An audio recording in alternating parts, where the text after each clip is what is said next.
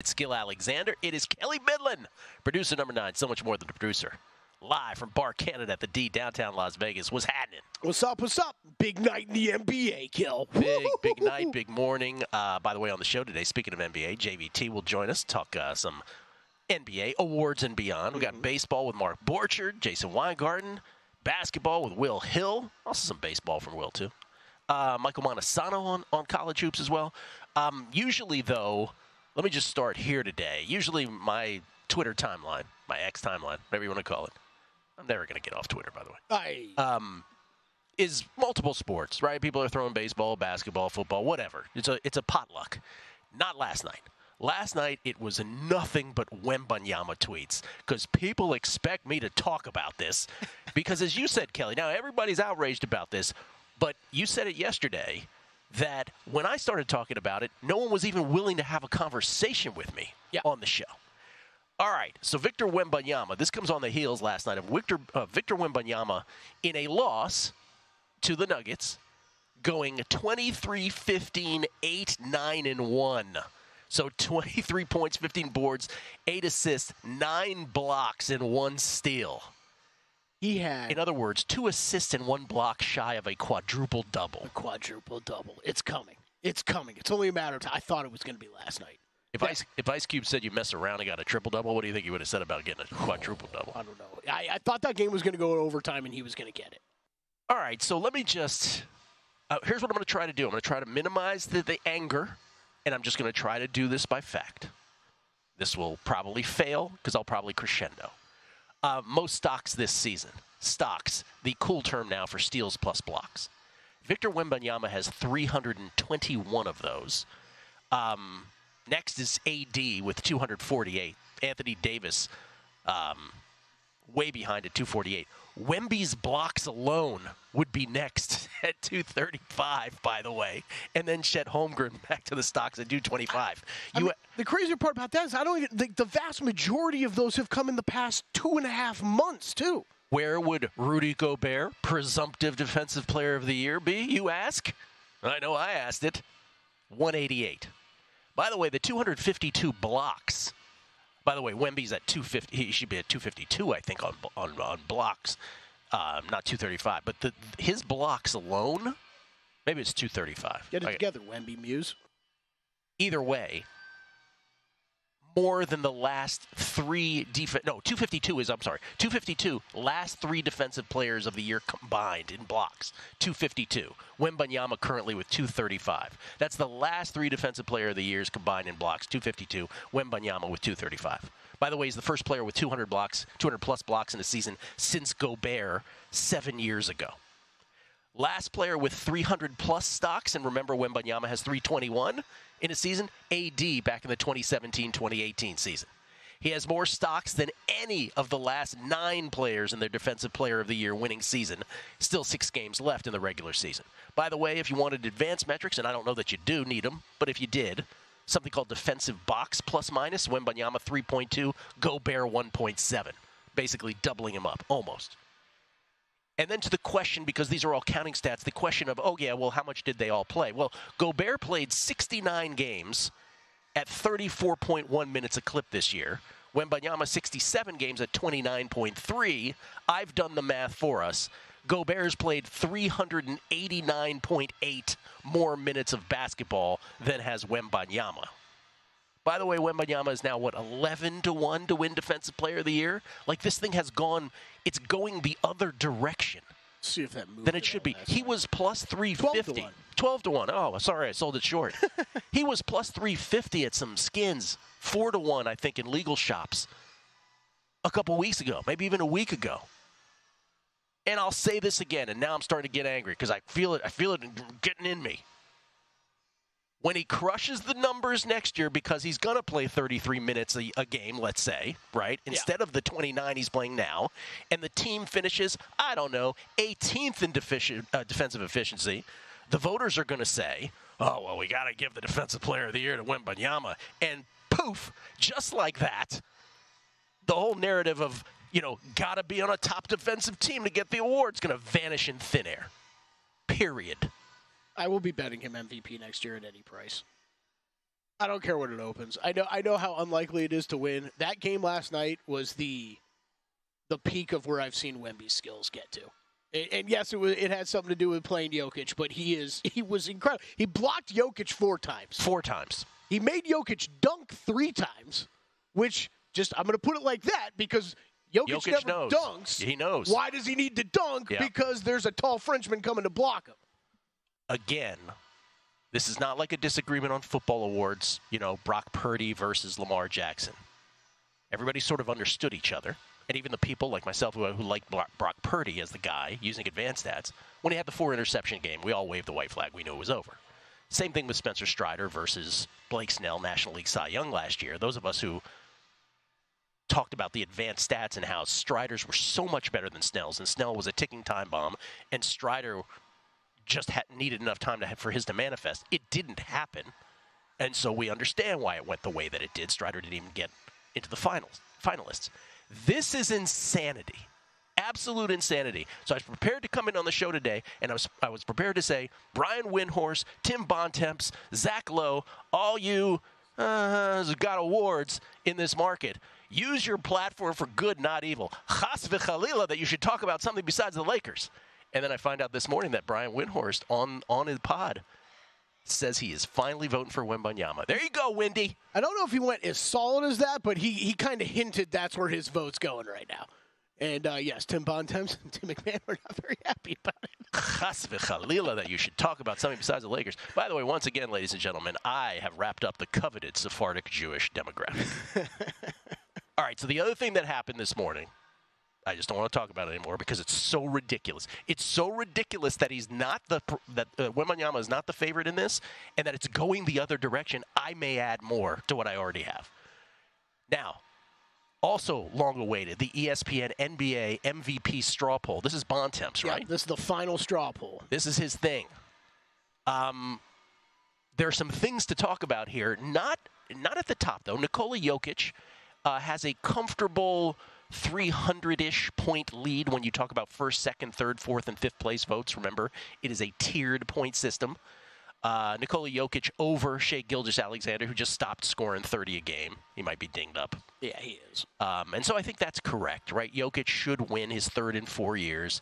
Shai Gilgeous is second. Here's where the interesting part comes. Luka's third. By the way, Shai has the most second-place votes. Luka has the most third-place votes. Obviously, Nikola has the most first-place votes. But the interesting thing about Doncic, he has only one first-place vote. One. A breadstick for first place. And I don't know, but when I hear people talking about MVP, at least in betting media, they give Luka way more of a chance, or have given him way more of a chance here. And this says he's got no shot. Yeah, it was Sunday, Monday. The odds completely flipped. You had SGA drift all the way out to he's 20-1 right now at DraftKings. Luka got cut down to 5 plus 550. So, yeah, based off of this, I think that's one of the biggest things you can learn. Don't go running to make Luka Doncic bets right now. Giannis is fourth, got the most fourth-place votes. Jason Tatum is fifth, got the most fifth-place votes. All right, whatever. Joke. Sure. Here's where it gets hilarious to me, though. Not Brunson at 6, but Anthony Edwards at 7. And the reason that that's funny to me is because Michael Wilbon keeps talking about how he's got Anthony Edwards second, and he's considering it for first. Here's Anthony Edwards' line. No first-place votes. 1 second-place vote. I think we know who that is. Third, none. Fourth, 5. Fifth, 5. So there you are on an island. Yeah, Michael Wilbon with Anthony Edwards. Gil and I both started chuckling as soon as Gil walked in. I didn't even notice it at first. He's like, well, I guess that's where Wilbon's is at. I know where Wilbon's voting. Kawhi's 8th. Domantas Sabonis is interesting at 9th.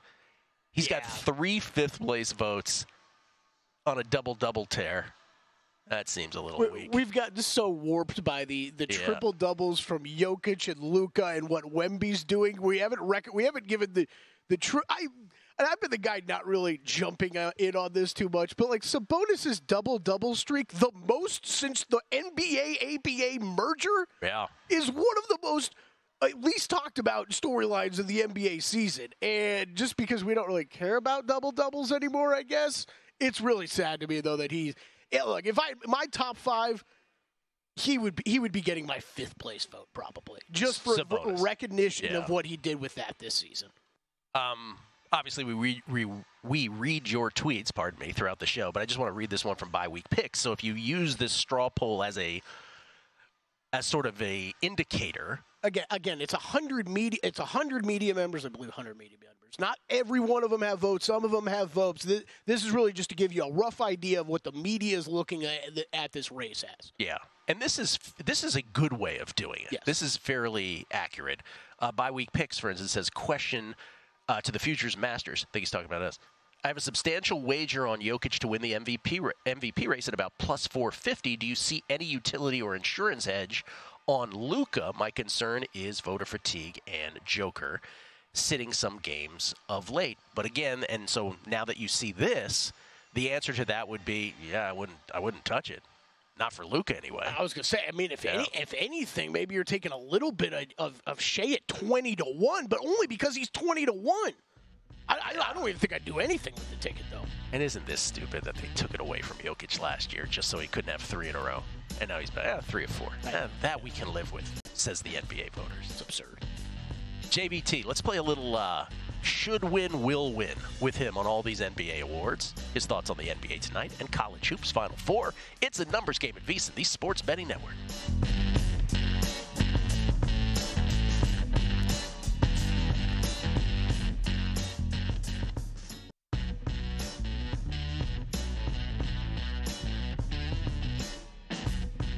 A numbers game on VSiN, the Sports Betting Network. Start your morning with a daily dose of winning strategies, insider tips, and the latest buzz with the free VSiN Daily Newsletter. In today's newsletter, we got Thule's take on the Final Four and Masters Primer coming at you. Released this morning at VSiN.com. Check it out. Oh, wow. Get expert analysis, the latest odds delivered straight to your inbox, absolutely free. Visit VSiN.com/newsletter to subscribe. Gil Alexander, Kelly Bidlin. You see Thule, the picture that they had? Randy McKay and him went to Andiamo's last night here at the D, and Thule's plate, they showed his plate like he had a porterhouse and like massive gnocchi, and he like ate the whole thing. I think he's one of those guys that like can tackle like the 40-ounce steaks. It's amazing. We get tweets at Beating Book. I just want to go back to last night. These are all about Wembanyama. Troy Beal. There's no way Wembanyama's 14-1 in the morning. This is a Joe Flacco fake. He's winning this award. From your lips to God, as my mom used to say. The Truth, 1980. I just told my wife that Wemby almost had a quad double, and she replied, Gil is going to be so fired up tomorrow. She knows he's the defensive player of the year. I don't know if I believe that. Brandon Fear, 9 more blocks for Wemby, hashtag DPOY. This is from Scott, New York Mets. 9 blocks against the defending champs. I cannot wait till his team plays some D so he gets respect. Ray. Even Jokic knows Wemby is Defensive Player of the Year. Wemby talking about how he blocked him 4 times last night.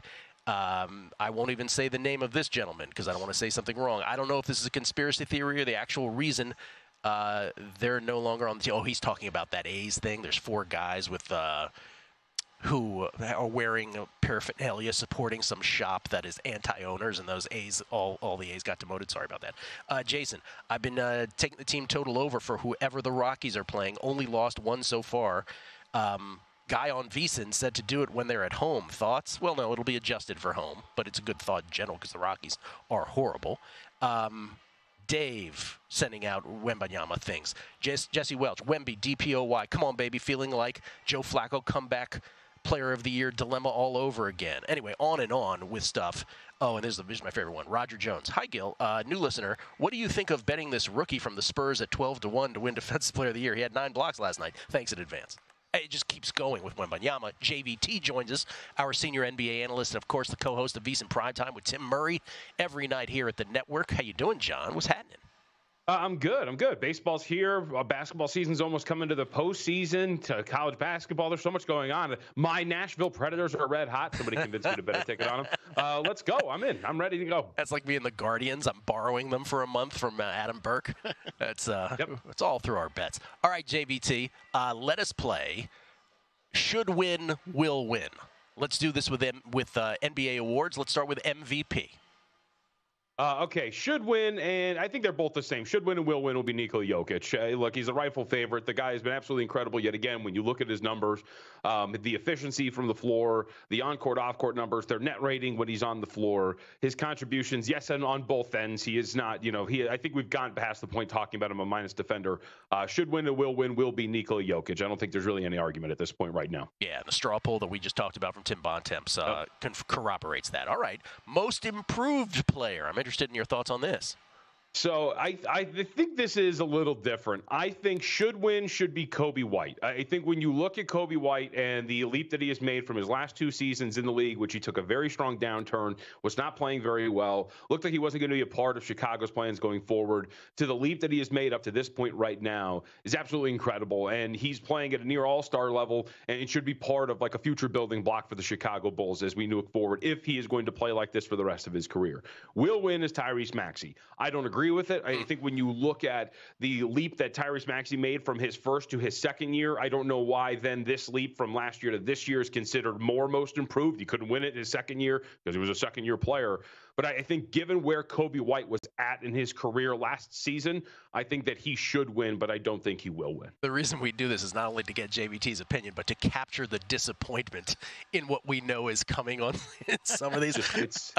It's asinine. Like, oh, they're expected to make a leap. Not that kind of a leap. It's whatever. Coach of the year. Should win. Will win. This is interesting. So I think should and will are the same guy. Mark Daigneault's awesome, and what he's done with this team in terms of having them prepared almost every single game, guys. Like there's not really a letdown for the Oklahoma City Thunder. In recent days, they've kind of had a little bit of a step back, but that's because Shea's been dealing with a quad injury. But this team has not let go of the rope in any way, shape, or form. Being so young and still competing for a 1 seed, they're well schemed. They're a top 10 team in both offense and defense. So much of that has to do with what Daigneault does. I think should win and will win is Mark Daigneault. I'll throw in a caveat because he is definitely worth mentioning here.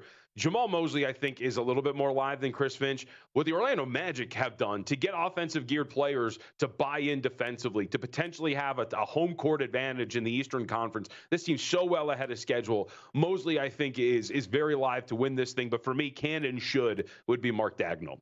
6th man. Okay, so this is where I also have some feelings. So I would say should win, and I will readily admit that I am biased here. However, when you look at the players that are in the race for this award, when you're talking about the most efficient player by a pretty decent margin in Norman Powell, a guy who closes out games for the Los Angeles Clippers, and like when we're talking about closing games, like in clutch time is playing in these lineups because he is part of the most important lineup for them efficiency-wise. To me, it should be Norman Powell. However, will win it. Just judging by what we see in media and people's commentary, it looks like it's going to be Malik Monk. I don't think that I think that missing this time down the stretch should make a difference because this race is very tight, whether you think it's Malik Monk, Norman Powell, or Naz Reid. But I still think that there are so many people, Gil, who view this award archaically as like, got to be the leading scorer off the bench, when in reality, your role as a 6th man should be more important than that. In fact, I think guys like Naz Reid should be getting more credit for playing well as a starter because a good 6th man can also fill the role of a starter if needed, if somebody is injured. So I think that when you look at it, should win is Norman Powell, but will win is probably going to be Malik Monk because we can't look past scoring off of the bench. Yeah, that 6th man thing is a conundrum with Naz. It's like Naz Reid. I'm sorry, he was a starter. You got to dismiss it. And then JVT saying the opposite. Yeah, that was the disaster last year. Right? Yeah. It was Brogdon win it because he was the true guy off the bench, and not quickly because he started too many games. Well, and Kelly, remember last year? So he quickly had to start one game off the bench down the stretch. He had like 45 points against the Celtics, and people were like, "No, it doesn't count." And it's like, what makes a good backup quarterback? The fact that he could come in and start, right, if needed to be. It's the same thing here. Like, you shouldn't be discounted for making spot starts here and there and performing adequately. I think it's such a weird way of thinking about it. Yeah, that's a tough one. 10 seconds on clutch player of the year. Some people bet this. Anything? Let's go DeMar DeRozan because he's the odds-on favorite. Sure. I don't know if you want to do anything. Yeah. All right. Drum roll. Defensive player of the year. All right, so should win it. Derek White. No, I think when you look, I think when you, I'll say this.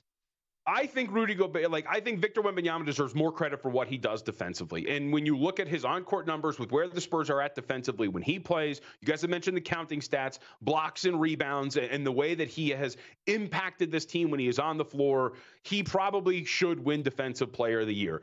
I also want to state, though, that we should not lose sight of how good Rudy Gobert is defensively. And he is a very big reason why this Minnesota Timberwolves team is leading the league in defensive efficiency at this point right now. But I think if you actually looked at it with some nuance and you talked about literal defensive impact for a team that is as bad in a entire picture as the San Antonio Spurs, it probably should be Victor Wembanyama, but Rudy Gobert will win this because there's going to be those old heads. They're going to look at this and go, he's a rookie. He can't win Defensive Player of the Year, and that's what might get you.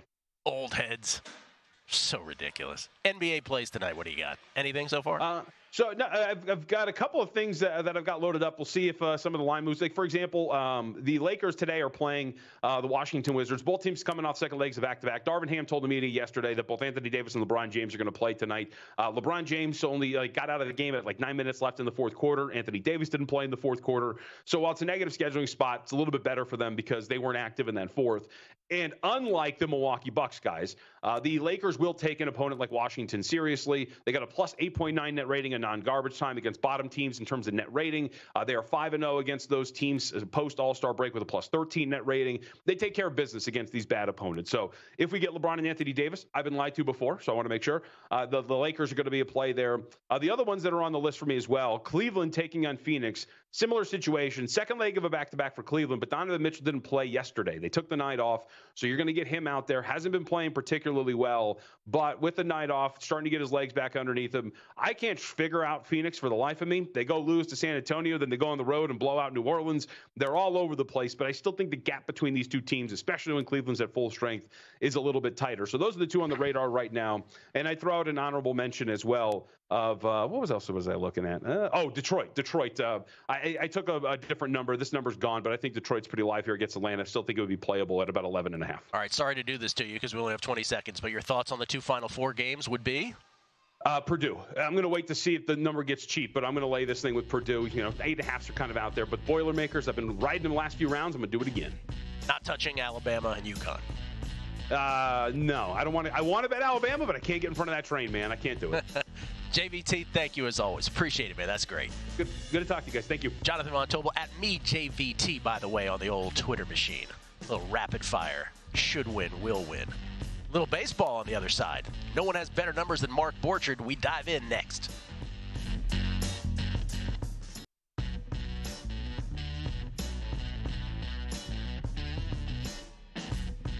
A numbers game on VSiN, the sports betting network. For a limited time, we're offering 2 weeks of our exclusive betting splits for free.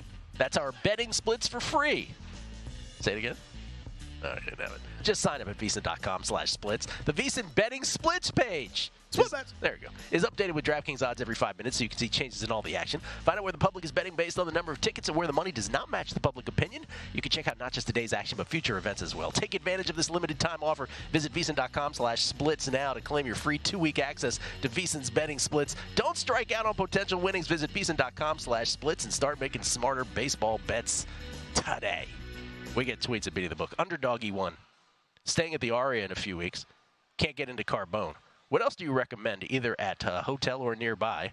Wife and I are foodies, so open to anything. Thanks. In the Aria itself, Jean-Georges, very good. Catch, if you're into sushi downstairs, very good. Was it Javier's, right? Javier's is very overpriced, though. It is. Very overpriced. But that in Aria itself, those would be my recommendations. I've had up and down meals there. At where? Javier's. Oh, the food is good. It's just that you just have to bring 2 wallets. You got to pick whose 2 wallets it is. This is from, let's see, Jason H11. Here's an idea for VSiN. Have the ability to choose a VSiN Pro to follow and get text or email alerts when they post a play. The Gilly rule will help with international events. Got sushi? Nick, Rules for Society. 50-1. I hate awards voters. 50-1 sounds long. Kevin Ryan, minimize the anger by saying that to the Bear and the other guest you had lit up the week after FSU got snubbed for the playoffs. Oh, yeah, I forgot about that. Forrest Lim was asked about coaches. I think we covered that. Las Vegas 514, yo, get me on the court. I'm in trouble. Ice Cube reference. I caught that. Tony, it's over. Joker winning in a landslide.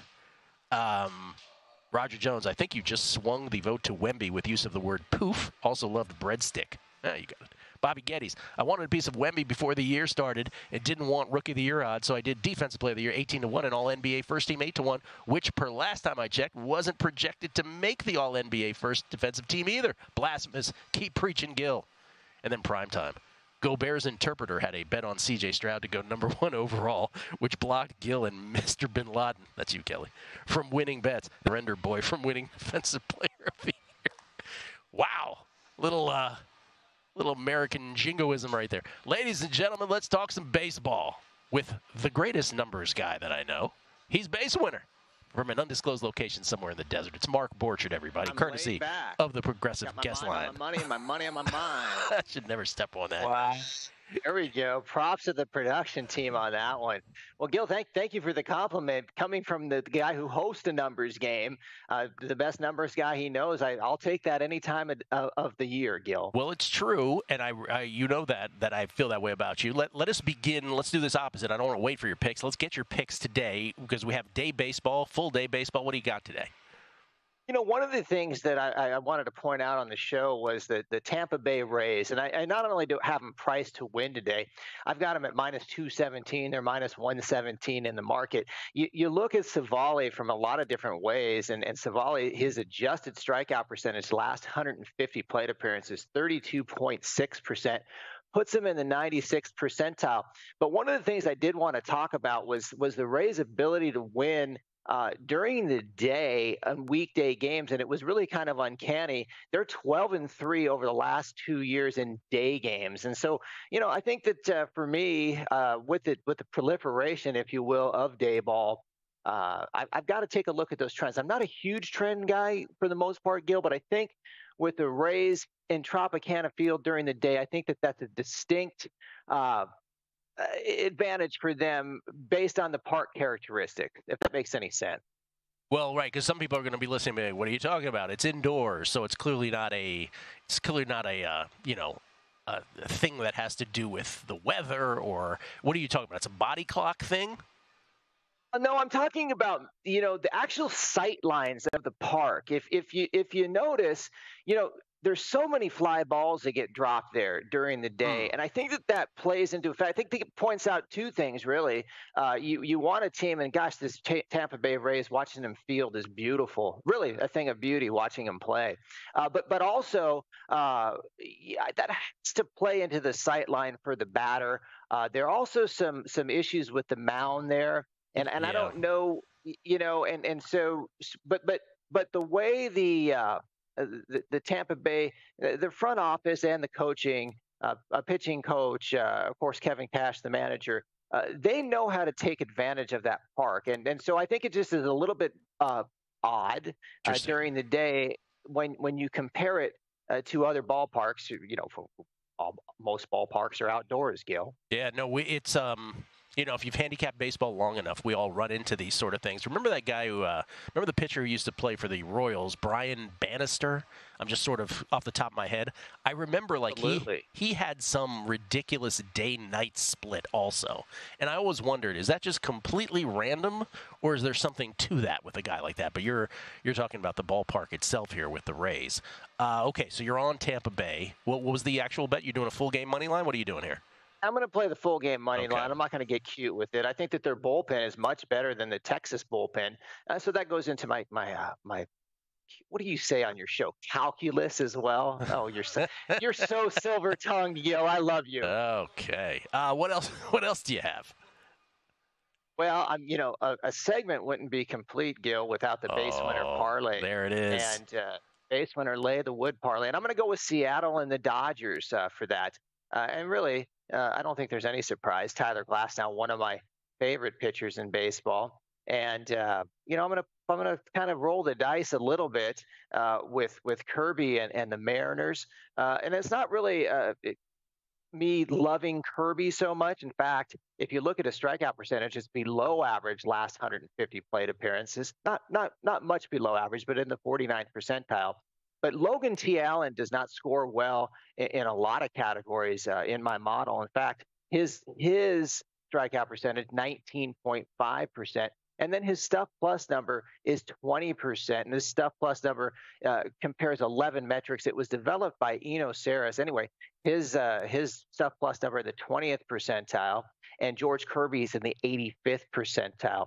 And I think offensively, if you look at the two teams, I do like the Seattle offense a little bit better than the Cleveland offense. I've got Seattle ranked number 9 in baseball against a comparative split versus Cleveland at number 16. So I'm going to go ahead and take Seattle and the Dodgers. And when they win, Gil, it's going to pay plus 139 on a parlay. Plus 139 on a base winner parlay. I've never said this to you before, Mark, on these, but I hope you lose this because I have a March-April bet on the Guardians to have the most wins, so I need them to win a game like this. So I love it, though. Let's be honest. Not a good luck. Like, hey, I've got a bet too. And you know what? A lot of people feel like that. So I'm glad you actually said that. No. If I didn't have a bet, I'd hope you'd win. But we're oppo in terms of our different bets on this one. By the way, Shane Bieber for the Guardians last night, really solid. He's double digits still to win the Cy Young. Not still, obviously we've only played a few games here, but he is available still at double digits. Was that enough of a performance last night where it sort of at least raised your antenna about him? Oh, absolutely, for sure. I have, in fact, in my group of 5, I've got Skubal, Bieber, Eflin, Savali, and Pivetta.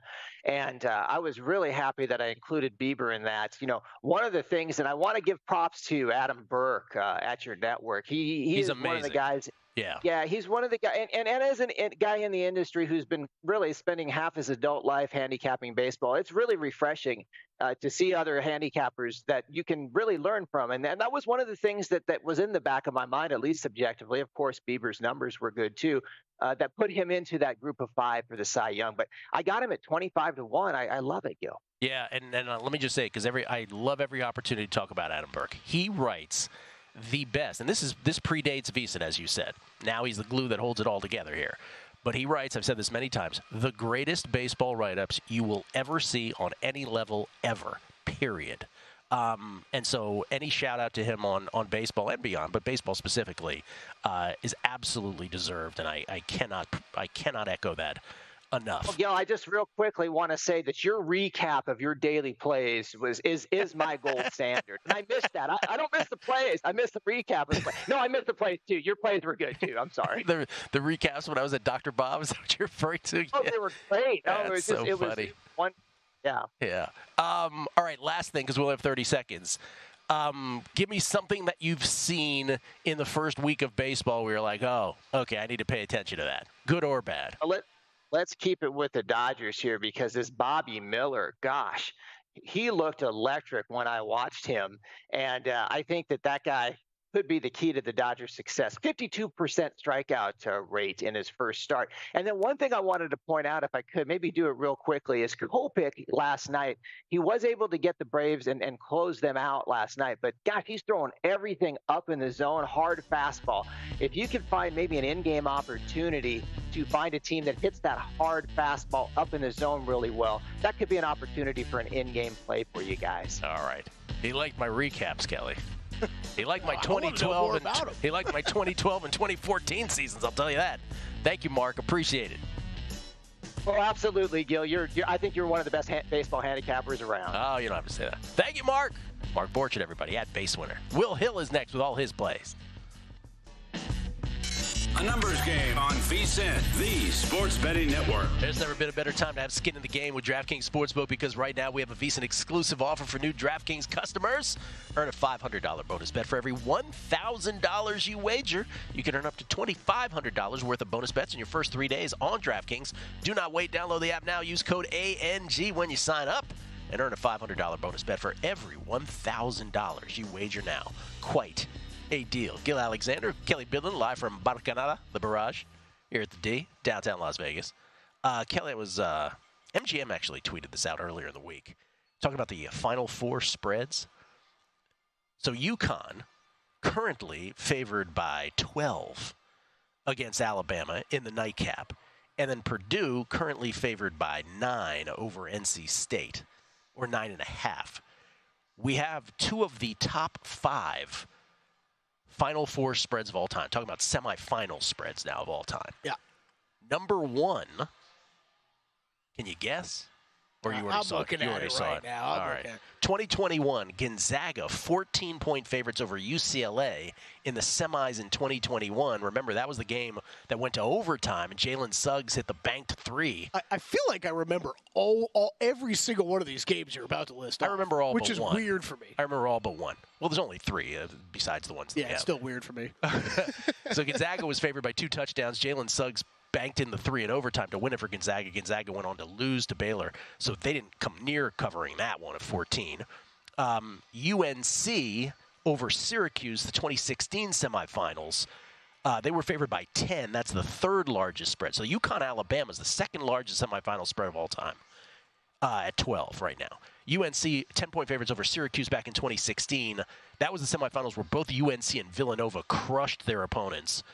And then Chris Jenkins hit the game winner at the buzzer to beat UNC in the finals. But UNC did cover that game. I think they won by 17. And the only other one in the top 5, because this Purdue-NC State game is also in the top 5 where it's aligned, but the only other one that was tied with that was 2013. This one I don't remember. Louisville was a 9.5-point favorite over Wichita State over the Shockers in the semis.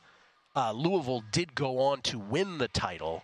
And that was the year, the thing that people will remember most from that year is Kevin Ware's gruesome injury in the regional final. Ugh.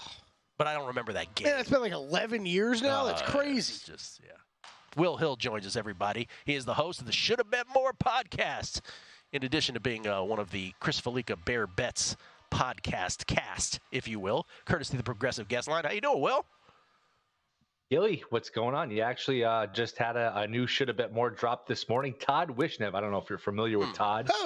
He was very good on the pod. Such a baby about booking him, though. I'll come on. I don't want to come on if you need me, but I don't want to. Okay, I'll do it. And then he comes on, and he was really good. So he's was a total difficult. baby. That's his script. His script. I asked him to come on. He's like, "Do you really need me?" I'm like, "Yeah, Todd, it'd be great." Well, if you can't find anybody else. Right. Exactly. Exactly. You were going to say something? I'm sorry I interrupted you. Yeah. No, UCLA Gonzaga. I believe UCLA was up 2 with the ball with like 8 or 9 seconds left, and there was like a borderline block charge call that went the Zags' way, and the Zags tied it and forced overtime. So UCLA really let that game get away. Well, I think it was tied. Yeah, no, you're right. It was tied. And that's right. It was a borderline block charge that went against UCLA, and then it just went to overtime. Like Gonzaga didn't really get off a good shot, I think, after that. Because there's only a tick or 2 left. Where do you stand on these 2 games this weekend? How are you betting them? So I liked NC State last week against Marquette and against Duke. I just thought there was too many points. I had them in the title game against NC. So I'd been on them a few times. This is the thing in sports betting where it's like, you bet on a team and they're good to you. It's knowing when to jump off. You don't want to stay on too long. And I get the sense this is the time to jump off. I don't know how NC State keeps Burns out of foul trouble. And if you take him off the court, I mean, he's such a good passer. He's so good around the basket that their offense will really fall off. And the whistle is obviously going to be so important in any Purdue game. And I just don't know how Burns gets his shot off cleanly on the other end. I mean, we're talking, Edey's got a good 7-8 inches on him. If Burns is if he's in foul trouble, if he can't get his shot off, I don't love lane 9, but I could see a Purdue runaway here. And you start having a double Edey, and that leaves 3-point shooters up. Except for the 1983 NC State team, it's Cinderella usually doesn't win this tournament. The FAUs, the Butlers, the George Masons, the clock usually strikes midnight for these Cinderellas. So I'm looking to lay it with Purdue. I would actually look to take it with Bama. I mean, how could you bet against UConn with any sort of conviction? Here's what I'll do, though. I'll do a little bit of a cop-out. It's at 12 now. I'm very confident we'll get a 12.5. I wouldn't be surprised if we're getting a 13. These books, they've been getting killed on these favorites. So, I mean, NC State was the only favorite to cover Elite Eight weekend. I'm sure that the books were very happy with NC State to break up the monotony of the moneyline parlays. They've been getting killed on UConn games. So as we get closer to tip-off, the recreational bettor looks at it and says, oh, UConn's about to start. They've been free money for me. I'm going to put my $50, $100 on them. I think those bets start to add up, and we get a 12.5. We get maybe even a 13. So I'll probably bet Bama just because I think the line is a little bit inflated, and it'll probably still go up. Boy, you never want to use the do theory, the do fallacy. At some point, you figure UConn's going to be in a tight game at some point this century, maybe in this tournament. And Bama can maybe, we're probably going to shoot 40, 42 threes. Can they knock down 17, 18 of them? I think if you're Bama, I've been saying this, if you're serious about winning the game, Go up 12-4. Go up 16-7. Make UConn look up at the scoreboard and, wow, we're down 8, 9 points. They haven't been through that. Tied against Illinois 23-all, but they haven't felt that game pressure. So if you're serious about winning, maybe they get a little tight. Maybe you can get a lead. Again, I think this is a little bit inflated. I know Bama's going to have all sorts of issues keeping UConn off the offensive glass. They're not going to have an answer for Klingon, not going to have an answer for the pick and roll. They're going to put them on the line. I get all of that. It's a hell of a lot of points. You figure at some point, UConn's going to be in a tight game sometime this millennium. Since I disliked both of your answers immensely, Will, let me try this a different way. If I You like Bama. I thought you liked Bama. No, I do like Bama, but you're waiting for 12.5. I wanted something more dramatic. Oh, money lines? So no, if I alternate line minus 12.5. Let me ask a question. If I come to you from the future and I say, hey, one of these underdogs won outright, which one is it, and how did they do it? Bama, because of the 3-point variance. There you go. There you go. All right, baseball. You got to be happy about your Yankees despite the loss yesterday. Yeah, they're much better on offense. I thought they'd be much better on offense. I still don't love the starting pitching. I still don't trust Holmes at the end of the game, but a lot more left-handed, a lot more balanced, more speed. They've been so stale the past few years. Too right-handed, too slow, too unathletic. A bunch of strikeouts, bunch of double plays. They're a balanced lineup. It's a deep lineup. They can run a little bit. They're athletic. Obviously, Soto's one of the best hitters on the planet, and Judge hasn't even gotten going yet. It's funny. You look at all the players. I know we're only a week in, but the list of players that haven't homered yet, it's Judge, it's Ohtani, it's Acuna. There's a bunch of big-name guys that haven't gotten off the schneid. But, yeah, they're much better. And actually, I like them today. I think they're laying minus 110, minus 115 in that range against Kelly with Rodon going. I actually like them today. Anything else besides the Yanks today? Baseball? Full day. Under first 5, Orioles, Royals. There was a 4 minus 125 faraway places. It's mostly 3.5 at plus money. That's a big difference. Obviously, when you're dealing with those kind of numbers, it's thinner margins. 2-2, you want to push instead of win. So shop around. But I'm still okay with the 3.5 under at plus money with Reagan's going against Burns. 2 guys right at the top of the Cy Young board in terms of the odds. Reagan's was very impressive his first game, and so was Burns. So I look at this as like a 1-1 game after 5. I like the under here. I will say this though, I'm trying to shop around and get at this angle. I'll just read off the games that are jeopardized by rain because you can find some good angles in terms of betting the under for pitchers out, pitcher strikeouts because sometimes the game can start. You play 3 innings, the rain comes an hour later, the game restarts and the pitchers are out. So here are the games. It is Mets, Cubs, White Sox, Braves, Reds, Phillies, Orioles, Royals, Cubs, Rockies, all rain threats. So keep that in mind. Some of them, the books, I think I seen DraftKings, they had numbers up for the pitchers. They're starting to take them down, saying, "Oh, wait a second, we don't want to go down this road where you put up these over under for Ks and outs. Sometimes these books put up alternate unders where you can really get a jumbo payout. So just keep that in mind. If nothing else, maybe it keeps you off the overs. But those are all games where rain could be an issue. It's a great call. There's nothing worse in betting. I'm sure someone will have a vote for something else, but there certainly is nothing that is vastly worse than having a pre-flop play in baseball. You're backing a pitcher, and then, 5 outs into the game, the umps have tried to stave this off as long as they could, but they decided to start it, and then they were like, I'm sorry, we can't play it. And then it's like, like Will said, 2-hour, 3-hour delay. Yeah. The game resumes. Those guys can't go anymore. So you have a bet locked into something you weren't betting. Well, in run line bets, right, go to die? Right, if a rain delay in a certain amount of time, what's the rule with those? Got to be a full game. Braves the other day were up 9-0, top of the 9th against the White Sox. They banged out the game. They called it in the top of the 9th, and most books refunded. We got 30 seconds. Give me a Will Hill bet that you currently have that you are most happy about across all sports. Got Indiana State to win the NIT. I'm excited, but I'll give you one I added because that's kind of a pass post. Pirates to win the division plus 950. That's a fun one. A lot of young talent. Mediocre division. Why can't the Pirates win like 86, 87 games, steal that division? Pirates to win the NL Central. I would give you the $40 fine for the NIT pass post, but you actually said that, I believe, before the tournament itself. Yes. Where does that money go, this fine money with Fez assessors? I think Steve Fezzik just hoards it, I think, is what happens. Pretty sure. Yeah. Hoards it. That's what that guy does. Will, thank you. Appreciate it. All right, see you guys. At Not the Will Hill. Shoulda Bet More is the name of the podcast, by the way. Shoulda Bet More. Todd Wishnev, latest guest. We'll come back. Jason Weingarten and more next.